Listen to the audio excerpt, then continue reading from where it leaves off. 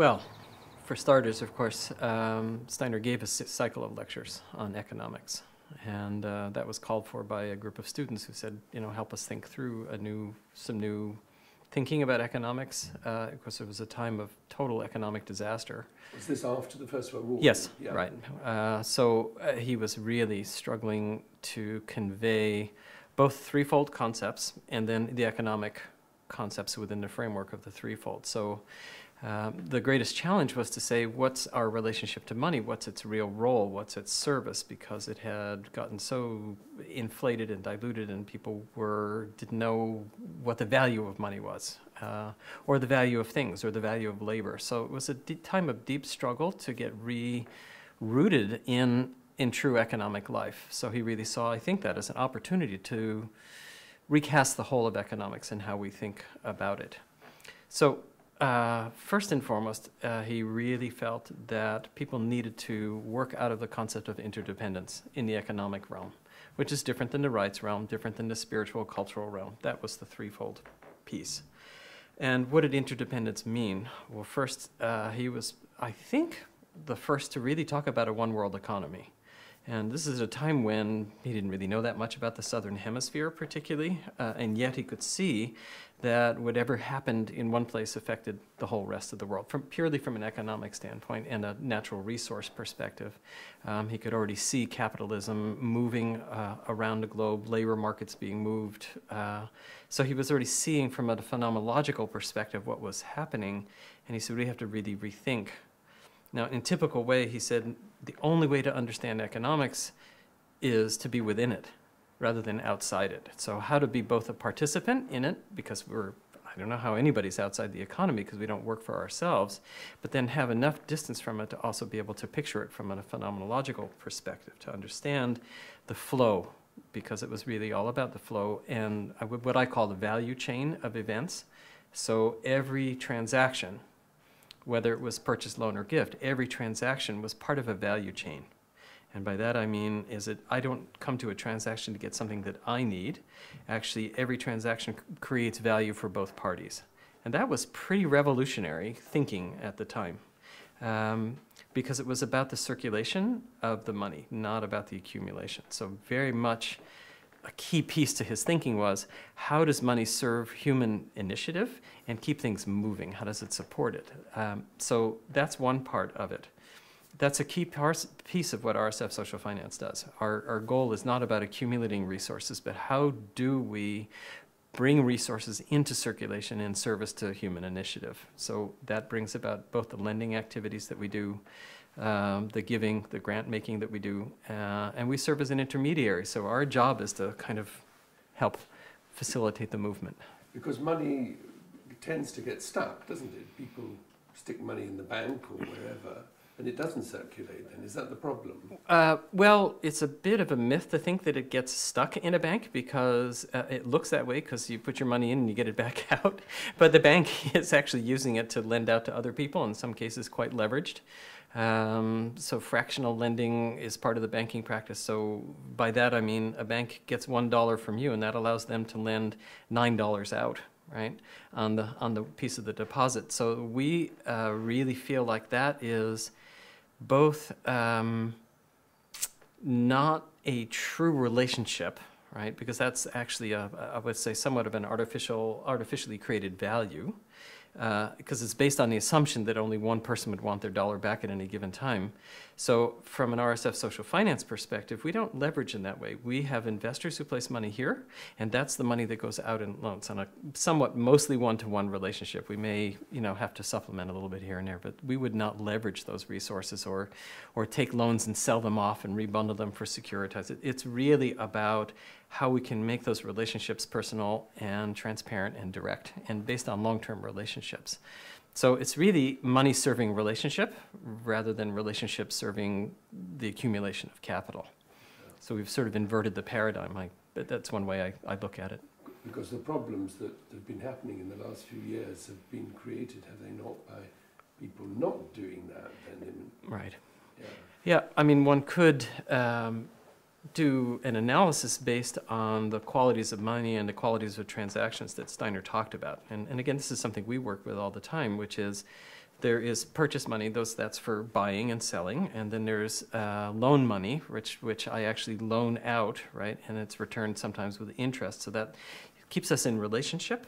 At the same time, it's based on trust. It enables you to do something that has some generating economic value, both for you and the return of the funds back, or in giving. So there's a relationship between those three. Most of us have that quite separated in our brains. So the typical philanthropist said, I have to make all my money so that at the end of my life I can give it away. And that creates a kind of a separation of function, rather than saying, well, what if I were to give some portion of that on an ongoing basis back into the cultural sector, actually give it away, because the gift actually creates a new cultural capacity. Whereas, say, the economic activity is in some ways using people up to generate surplus capital. So if you're constantly just generating surplus capital and accumulating it, you're also just using people up. So the gift has to move back into the cultural sector, education, arts, all those things that we thrive on to renew ourselves. So the challenge of our current society. So that's Steiner saying, here's this flow of money and the different qualities back and forth. And the analysis of current culture is it's all locked up in investment.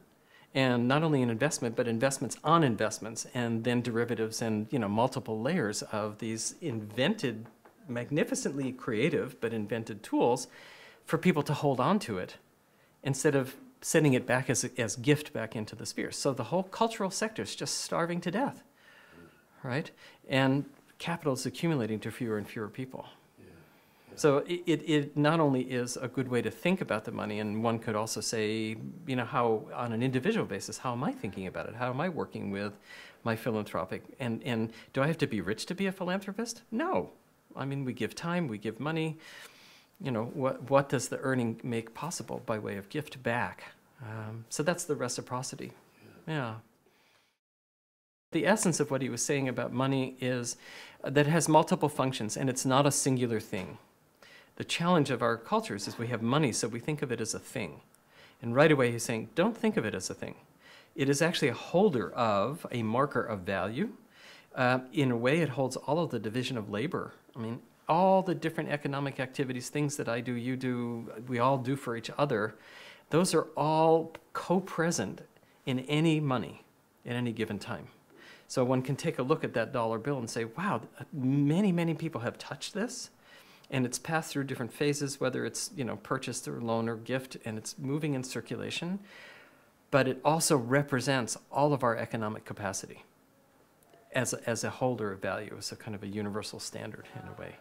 That is, to me, that's very spiritual. How do we hold that picture within this thing that looks like it's a printed piece of paper that also says it's legal tender, right? So there's a certain right attached to it as well. So that's one thing the money is, and the other is actually a capacity for trade, for establishing value, for creating agreements. So we have governments issuing money, but governments don't have to issue. I mean, people can issue money. Any agreement that we want to form, we can issue currency around. But we've come to work under the myth, and I would have to say the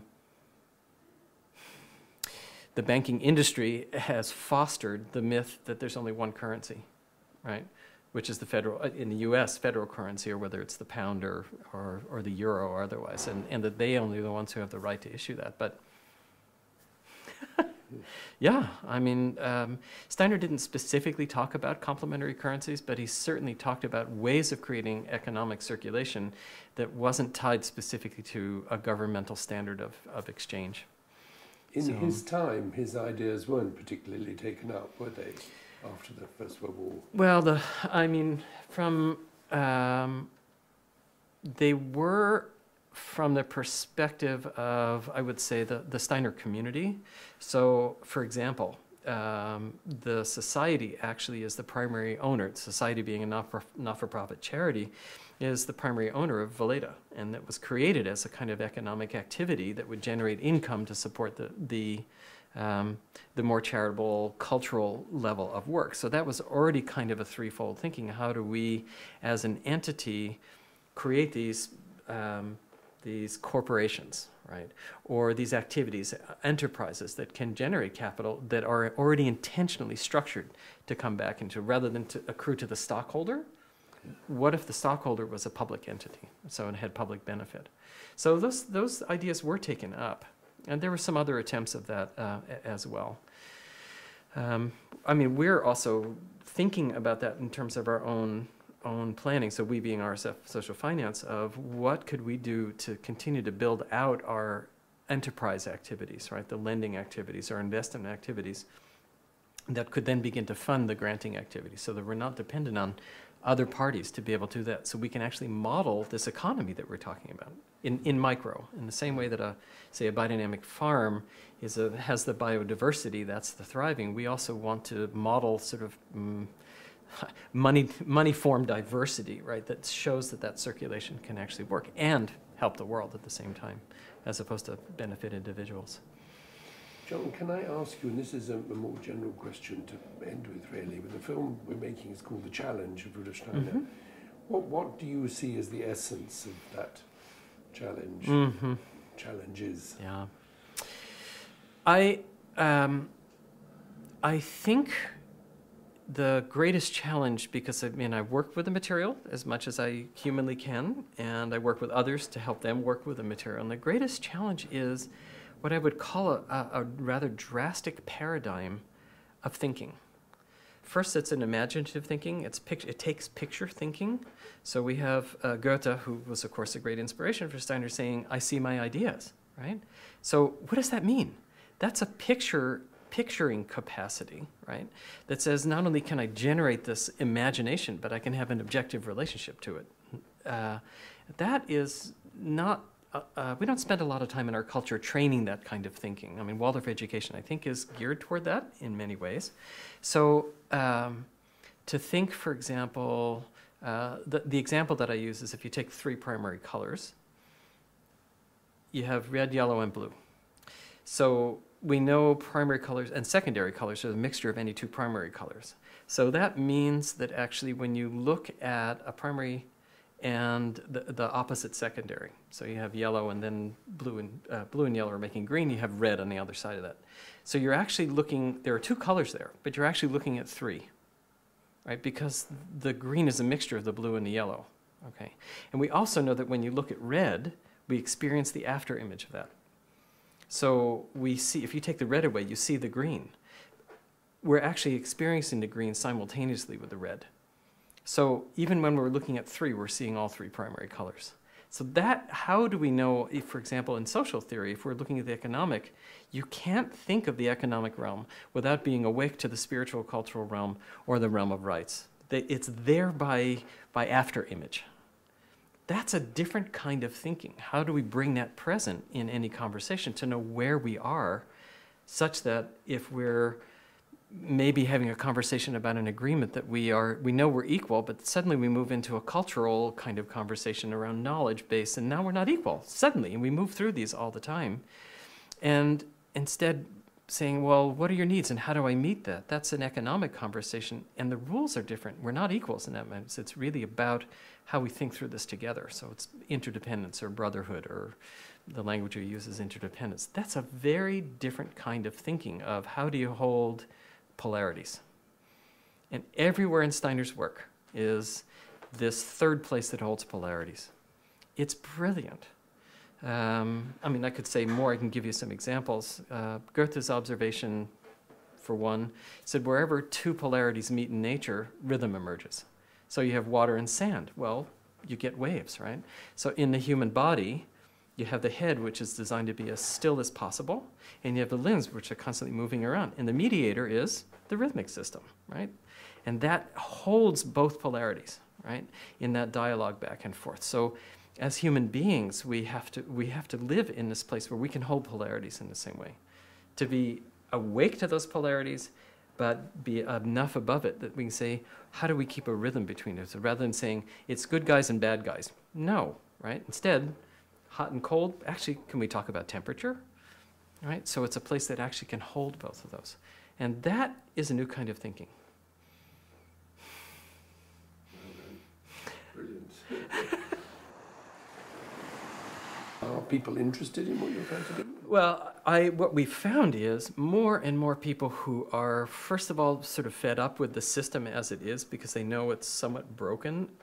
They sense some of the injustice, even if they're on the kind of winning side of it. They still sense that there's something unjust about it, and certainly opaque and inaccessible and as impersonal as could possibly be. And what we find is people responding to this idea that every transaction be personal and direct, transparent, based on long-term relationship. People say, I get that. That's where I want to be. So I think we've been pretty clear about what we're trying to do, and that in fact the money is really to serve human initiative. But the world has shifted, and there are more and more people who are really interested in how finance can really be social. Oftentimes they're asked, well, I don't get social and finance. Why are you guys called social finance? And the idea is actually that the finance is designed to support the evolution of community in a new way, because we're all in this together. And that is a big change, but it's a message that's really resonating with people. They really want to say, I need to do that. I know I'm living my life. I'm trying to align all my values. I'm trying to dig into this deeply, but where are the places to do this with my money? And they're finding us. So, I mean, to me, that's what I would want to add, because that has been a change. And I would say certainly the financial meltdown. That crisis has raised first of all, it woke a lot of people up in not very pleasant way and caused a lot of pain. But then also, I think people are starting to say there has to be another way of thinking about this. And we've been at it for 26 years, 27 years. So I think we're perceived as a leader in the field in that way of bridging out, saying very consciously, we have a spiritual basis to what we do. We look at money as both things that can make things happen in the material world, but it actually has a spiritual component. And how do those two breathe together? It's again back to this idea of there may be material and spiritual, but they're constantly breathing in a dialogue. And how do we hold that and help others to be in that place? So it isn't just, oh, that they're spiritual over there or they're terrible materialists, but in fact, they can be co-present. And Steiner foresaw these fundamental problems really quite a long time ago. Oh, very much so. I mean, his analysis of the economy of the time, which is as simple as saying economics has nothing to do with geopolitical boundaries, right? I mean, he said this idea that a state should govern an economy, it makes no sense. The state, of course, has to make sure the rights are managed once those agreements are done. But in fact, most economies don't respect boundaries. In fact, most real economies are doing everything they can to sort of eliminate geographic boundaries or geopolitical boundaries. And instead, economies tend to operate in what I would call geological boundaries, right?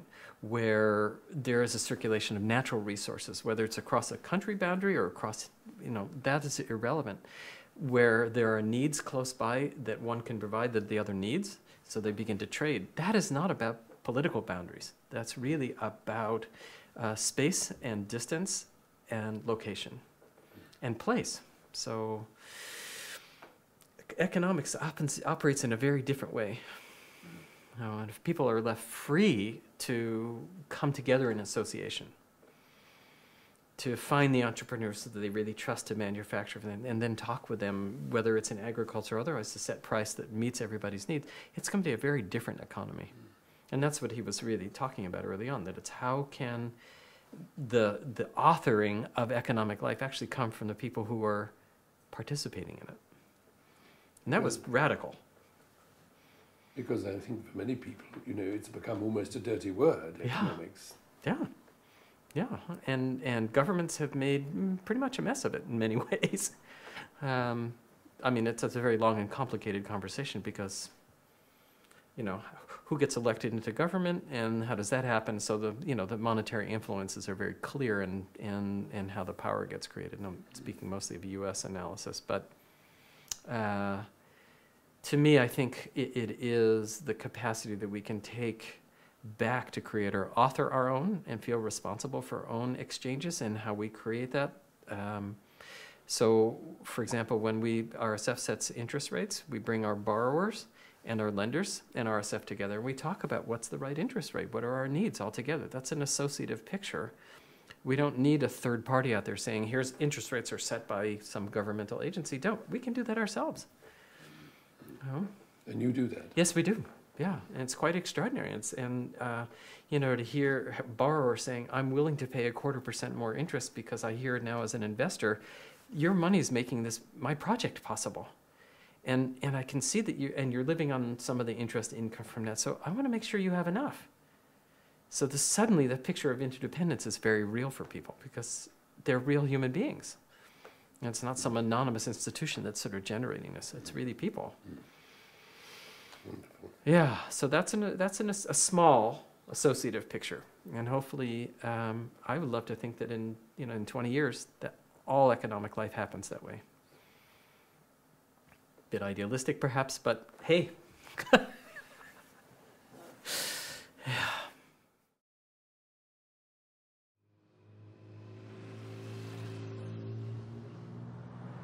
The Cassius Green Hospital site is owned by the government. It's been empty since 1993 when the National Health Service closed down the hospital. And Gloucestershire Land for People, which is the local community land trust, has worked with the government since 2004 to develop a housing scheme here. And so we've got a partnership with a developer called Habocus that's going to build 78 homes. 38 of the homes are going to be full market homes, freehold homes, that'll cross-subsidise the land purchase from the government. There'll be 20 social rental homes and there'll be 19 part ownership community land trust homes. And already we've reclaimed the allotments with 15 new allotments, and half of the allotment holders were ones that were originally cleared in 1993. So it's going to be a really model of a sustainable neighbourhood with passive house, energy saving. The idea is to get land into public ownership, is that right? Well, it's already publicly owned by a government body, but the idea of the Land Trust project, and this is one of the national exemplar projects, is to develop civil society, community-based forms of land trusteeship so that local bodies, democratically accountable to the local community, one person, one vote, open membership, own land and property for long-term community benefit, like the Village Green, but also for specific projects like farming, housing, theatre, public facilities, and to take them off the market. So it's not private ownership, it's not state ownership, it's community-based, civil society, land trust ownership. And to what extent are these ideas inspired by things that Rudolf Steiner said? Well, Steiner had this basic idea that land is not a commodity, but is a right. Like capital and labour, they shouldn't be treated as commodities. So his question was, how can we develop forms of community land trusteeship so that we can share the benefits and, if you like, the toxic effect of the land market, which causes so much inequality, can be removed. But nevertheless, he was interested in the preservation of initiative as well as community benefit. So it's a trade-off. And in terms of farming, this is very relevant, isn't it? Absolutely relevant. So if you like, one of the biggest global movements is the community-supported agriculture movement. And biodynamically run farms have found that a farmland trust is essential for their thriving and survival. So in Britain, Tablehurst and Plawhatch are outstanding examples of well-run BD farms, but they lease from a land trust. And we've now set up a national biodynamic land trust project with a generous gift from a patron to create more land trusteeship lands so we can increase biodynamic acreage. Because at the moment we're in a land price bubble. I mean, I'm looking at a piece of land in Sussex that's gone up, the price has gone up 300% from £80,000 to £250,000 apparently in 10 years. And there's no way an ordinary farm business growing vegetables or wheat or fruit can can earn the interest you need to pay on the mortgage for that hugely inflated land price. So that much is, if you like, the agricultural value, what you can grow, and that much is estate value. You know, I like living on this beautiful estate, and there's nobody for miles. And also that's hope value, the hope value from perhaps being able to build houses.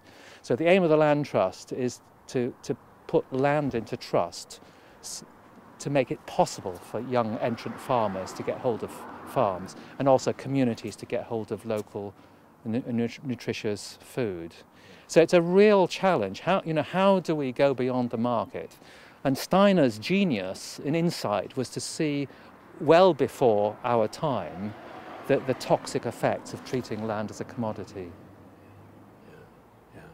I don't know if that makes sense. Makes a lot of sense. But it also applies to capital. So, you know, his thoughts about capital as trusteeship, similar to Gandhi, similar to John Ruskin, similar to Quakers like Cadbury of that time, led, for example, to the Dr. Hausch company. The capital is owned in a Commonwealth form, so that business, the Dr. Hauschka business, can't flog it off on the market. And that capital, like John Lewis, is preserved for the business, for suppliers, for customers and staff. So it's an incredibly powerful and practical idea. And as we face a global economic crisis, one major cause of which is to treat capital and land as a commodity. You know, think of the great African and South American land grabs going on at the moment, with national governments like Korea and Middle Eastern companies buying or leasing huge areas in Africa and displacing the Africans. They're repeating what happened in Britain with the enclosures in England and the clearances in Scotland. They're repeating it there, and of course we're still living with the clearances and enclosures here. So if you like, the aim of the Land Trust movement is to reclaim our land.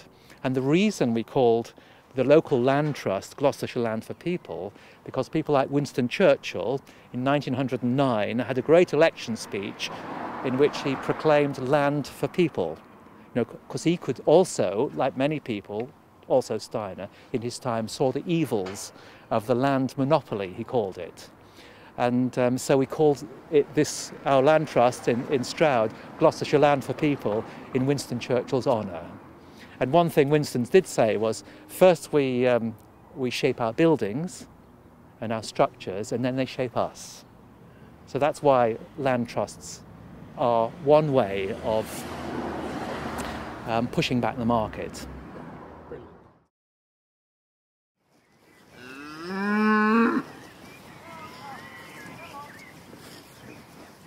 The setup for the land is that we have a land trust here, St Anthony's Trust, which was set up in the 1970s to support biodynamic agriculture and the training of biodynamic farmers, amongst other purposes. It owns the estate here, which it acquired from Emerson College. And the reason behind that was to protect the land in perpetuity for biodynamic farming, so that the farmers can do what they need to do, and when they're ready to leave, new farmers can come, but the land will always remain. And part of our longer term purpose here is to secure more land into the trust for biodynamic farming. Do you think that that is a pattern that can develop for the future then? I think it can develop. I think it has to develop. I think we have to find ways of doing it, because while land is part of an investment market, biodynamic farming, any form of sustainable farming, is insecure.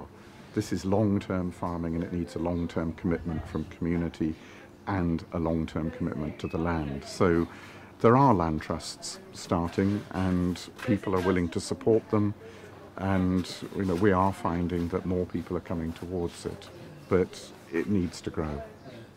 To what extent do these ideas come from Rudolf Steiner? Oh, I think directly from Steiner. I mean, the threefold order is alive and well. While you've got land, farmers and community separate but working together, each with their own part to play. And this is really the successful thing, that with the land the farmers can plan production, you know, knowing what the community want and being part of it, but also knowing what the land needs. and the community can form an etheric around the farmers and the land to support them in a way that is really quite different from conventional work. So it's elegant, and it's here, and it's in this farm. It's been working for a long time. Was Steiner trying to get that idea off the ground during his own lifetime then?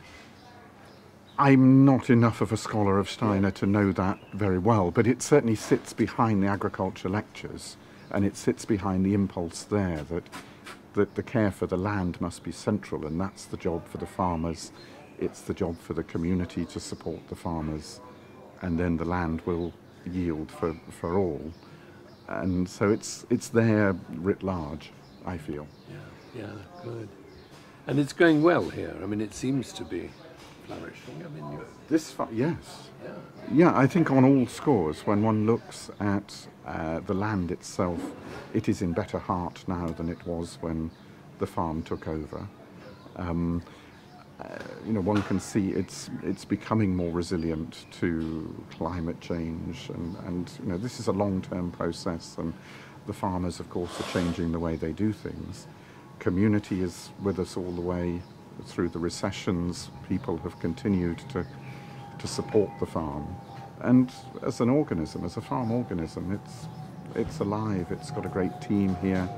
It's drawing apprentices in and all sorts. So, you know, when we bring other farmers here to look at it, what they see is a very vibrant farm that bucks the commercial trends, but yet is commercially viable, and bucks the idea that farmers are separate and isolated, but yet, you know, we have farmers here farming with the latest technology. So it's working, yes.